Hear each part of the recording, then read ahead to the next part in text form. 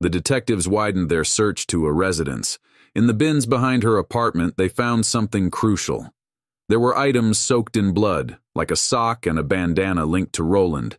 They also found a white sheet, duct tape, bleach wipes, and a two-bladed knife. On March 29, 2019, the night before Samantha disappeared, she had plans to hang out with her roommate and friends in Colombia.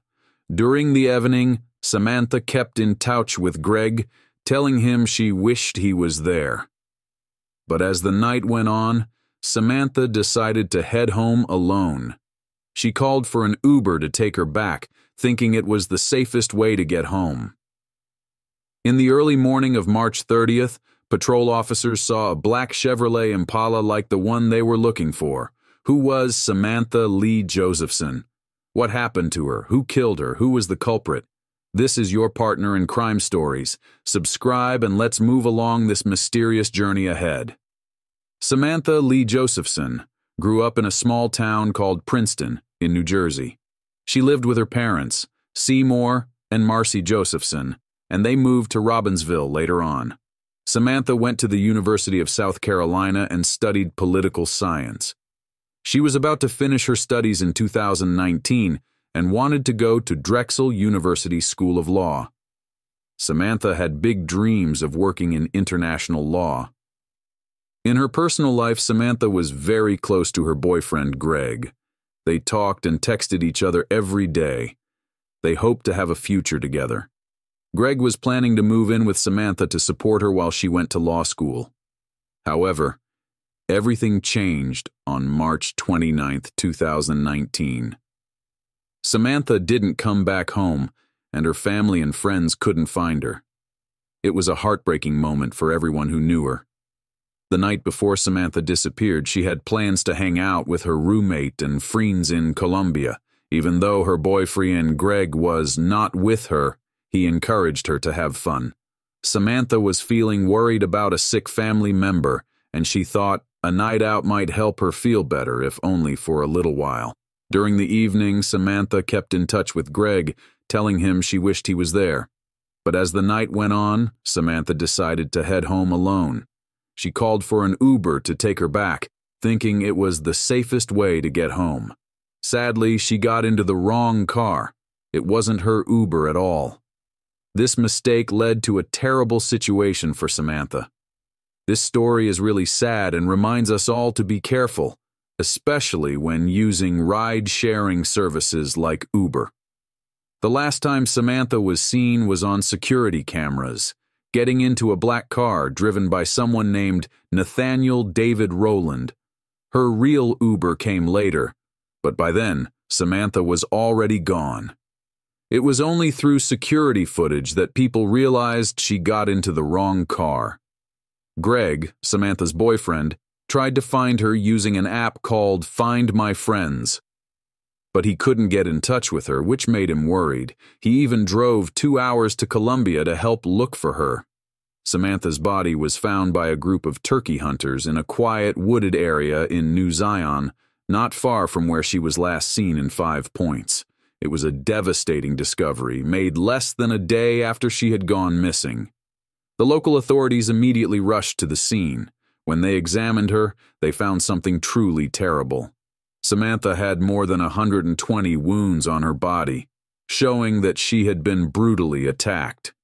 There were marks on her hands that showed she tried to defend herself, but the injuries all over her body told a story of a desperate fight for survival. It seemed like she was attacked with a very cruel weapon before being left in the woods. The police quickly looked at surveillance footage from the area where Samantha had been the night before. They shared details about the suspect's car with everyone, hoping someone would recognize it and help solve the case. In the early morning of March 30th, patrol officers saw a black Chevrolet Impala like the one they were looking for. When they tried to stop it, the driver ran away, but they caught him after a short chase. The person they caught was Nathaniel Rowland, a 24-year-old from New Zion. They searched his car and found some very disturbing things, like a child's car seat with what looked like blood on it. This made them think that something terrible had happened. As the detectives looked into it more, they found even more scary things in the car. There was a lot of blood, especially on the passenger seat and in the trunk. They also found a bloody footprint on one of the windows. The discovery of Samantha's cell phone on the floor of Nathaniel Rowland's car was a crucial piece of evidence.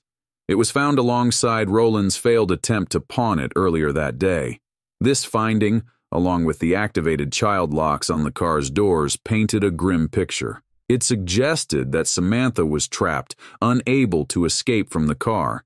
Inside the car, investigators found various cleaning supplies like bleach, window cleaner, and antibacterial wipes. These items hinted at attempts to cover up the crime, to erase any evidence left behind. When Rowland was questioned by the police, he refused to give any information about what happened to Samantha. He insisted he was innocent despite the growing evidence against him. During a physical examination after his arrest, traces of Samantha's DNA were found under Rowland's fingernails, but strangely, none of his DNA was found on her. This puzzled the investigators. Despite this mystery, they were able to piece together what they believed happened to Samantha in her final moments. They speculated that Rowland launched a surprise attack on Samantha. He likely activated the child-proof locks in his car as soon as she got in, trapping her inside. Samantha would have been caught off guard thinking she was getting into her Uber, but instead, Rowland attacked her with a bladed weapon, over and over again. Samantha fought back with all her strength, trying to defend herself from the vicious assault. This explains the many wounds on her hands and the condition of her fingernails. It's a heartbreaking thought, imagining the terror and pain she must have endured in those final moments.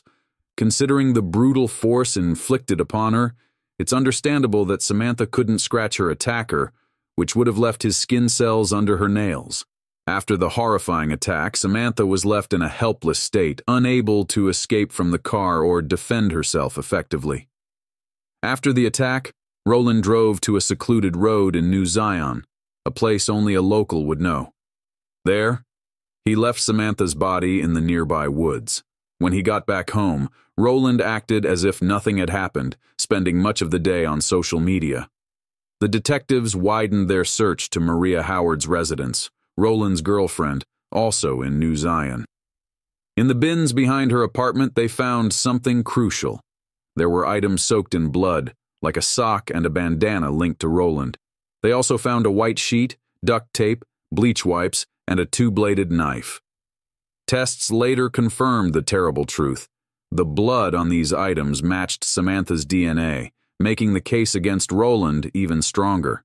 This evidence piled up against him, including charges of having a weapon during a violent crime and the kidnapping and murder of Samantha Josephson. Despite all the evidence, Rowland said he was innocent and pleaded not guilty as the trial came closer. In the summer of 2021, Samantha's family faced a tough time as the trial began. Rowland's defense team focused on the fact that there was no DNA of his found on Samantha, trying to prove his innocence. But the prosecution had gathered a lot of evidence, aiming to show how serious Rowland's alleged actions were. The verdict was swift and decisive. Nathaniel Rowland, after just an hour of deliberation, was found guilty. His sentence, life in prison without the chance of parole. It was a bitter ending to a case that had gripped the nation, shining a harsh light on the dangers that could hide behind everyday choices, like using a rideshare service. In the aftermath of Samantha's tragic death, her parents, Seymour and Marcy Josephson, faced their grief with action. They created What's My Name Foundation, determined to prevent similar tragedies. Their foundation pushed for safer rideshare practices, urging passengers to always check their driver's identity before getting into a car. Samantha's story, coupled with her parents' initiative, spurred changes within the rideshare industry. New safety features were introduced, including a personalized 4-digit code to confirm a ride's legitimacy. Samantha's absence has left an undeniable impact on her family and society as a whole. Her story serves as a sobering reminder of the risks we face in our daily lives, even from seemingly harmless activities. It underscores the shared responsibility we have to create a safer world for everyone. Through the unwavering efforts of her family and the wider community, Samantha Lee Josephson's memory lives on. Her legacy is one of advocacy for vigilance and safety, a beacon guiding us toward a future where tragedies like hers are prevented. What do you think about this case? Stay tuned. We'll catch you with a new nail-biting crime thriller tomorrow.